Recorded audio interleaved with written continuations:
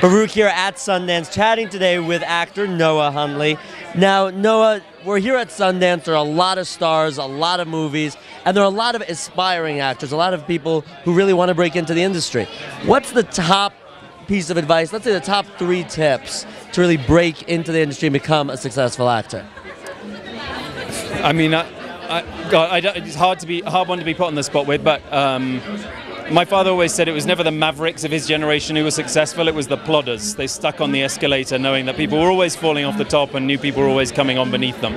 And I think you've got to have that sort of long-termist attitude towards the business, because it's very rare that things happen overnight.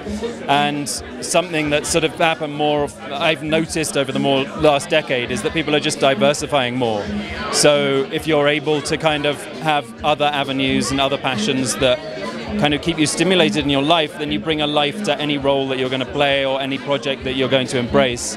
And it's really that passion that has to be the driving force, whatever element of the industry you're involved in. Diversifying in terms of the type of roles, or in terms of being involved in things outside of Hollywood? I think in your open-mindedness towards what life's about and what achievement and ambition, success are all about. You know, just it's not so much about staying positive, I don't think. It's actually about being true, being authentic, and maintaining your integrity and being true to yourself in whatever work you do.